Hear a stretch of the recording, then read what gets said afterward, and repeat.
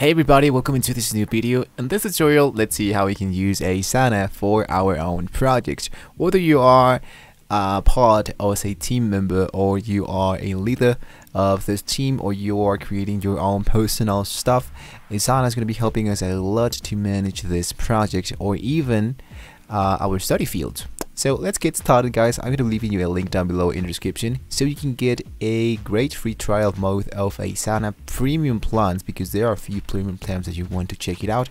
Of course, Asana has a lot of things that it can offer totally for free, but it's really worthy to check it out, the premium plans, if you want to check it out. Or if not, well, be my guest. But once again, you have that 30 days free trial, so it's up to you if you want to redeem that or not. So once you synced into that, you want to go into the sign up section, or just click into the link down below. You want to enter here your email and hit into sign up. So once this one has signed up, for us, what we want to do is to get started here by just verifying our account or continue with Google. If you want to continue with Google, it's going to be really easy. You just need to have your account already signed in. So what's going to happen is going to be redirecting us right away into the application of Asana, so we can start working right away. Now what I want to do is to enter my full name and hit into continue. We have the what is the primary role. What I do want to focus is into the project manager, or depending on the tool, the field that you want to work in, just select the option and hit into continue. Now here what I want to do is to use the I'm the first from the team in Asana, or my teammates are already using Asana. So I do love to use this option because I already know how this Asana works. So once you are in here into the project and process manager, you want to locate the I am not sure yet, and let's set up your first project. So this one is going to be helping us to create our first project, so you don't have to be like really confused or of where tool and where do I can do this or that and those. So what's something you and your team are currently working on? Let's say that we are working on a YouTube project. I'm going to hit into continue. What are a few tasks that you have to do for your YouTube project? So let's say that I'm creating a live stream for December, and then I want to schedule some post for Instagram, and lastly I want to create a giveaway on Facebook.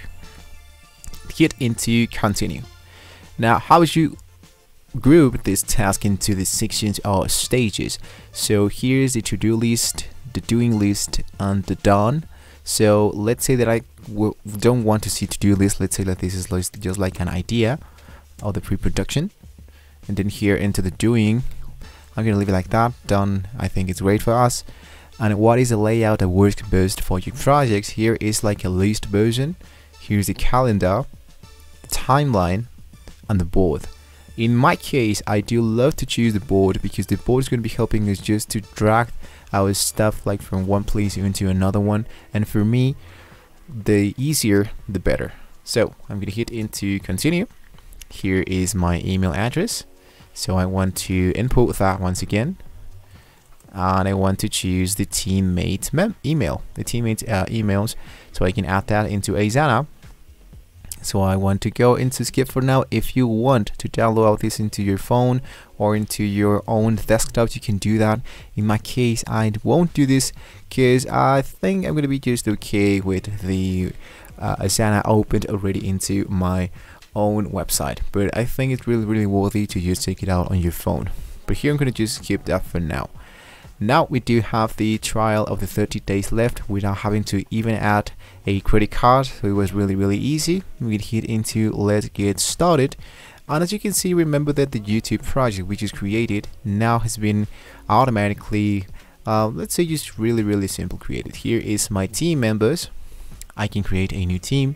I can browse some teams if I want to join something else.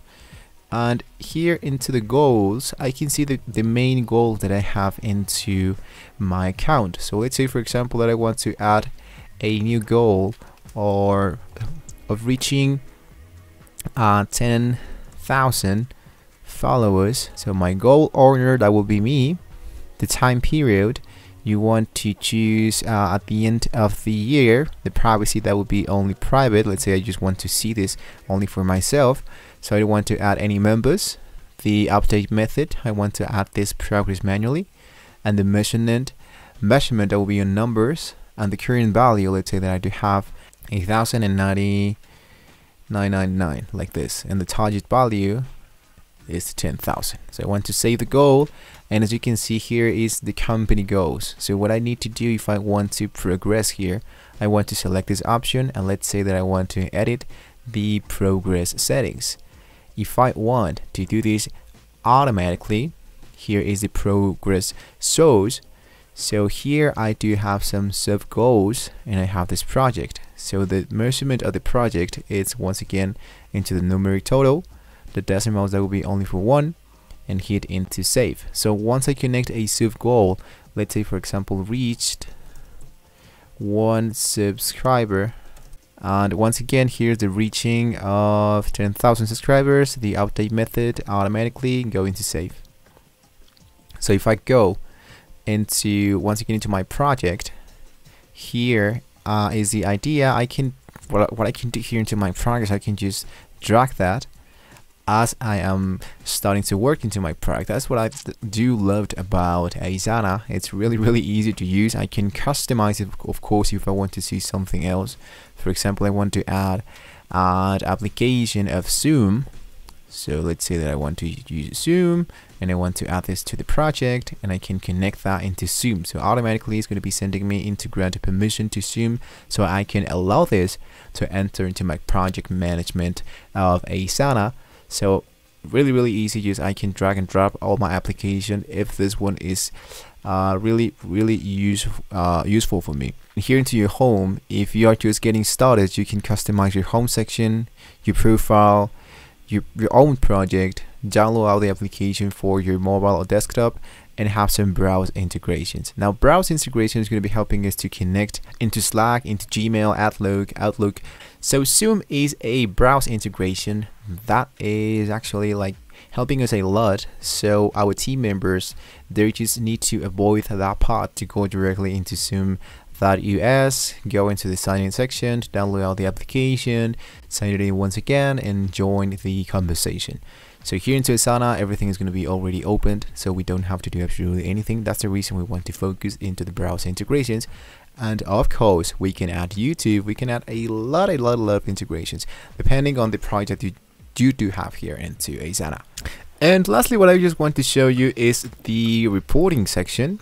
So if you are starting with a team, you can track how does your team are working, and how does your project, it's all the insight of what's happening here, and how you can improve your work, your measurement. You can measure actually anything here, the data across teams project. So I can go back into my reporting, and here is my project, and I have just one task left to do. If I go back, here is my task. So as you can see, guys, it was really easy to use Asana. It was just a very basic tutorial how you can use all these tools, and you want to check it out, like all the overviews that you can change into your boards depending on how you are let's say more comfortable. So hopefully this was a very useful video for you. Now don't forget to like and subscribe to the channel if you want to see more information, more tips about Asana, and much more other project management applications that can be helping you to improve your work. So thank you once again for watching this video, guys. I'll see you on the next one.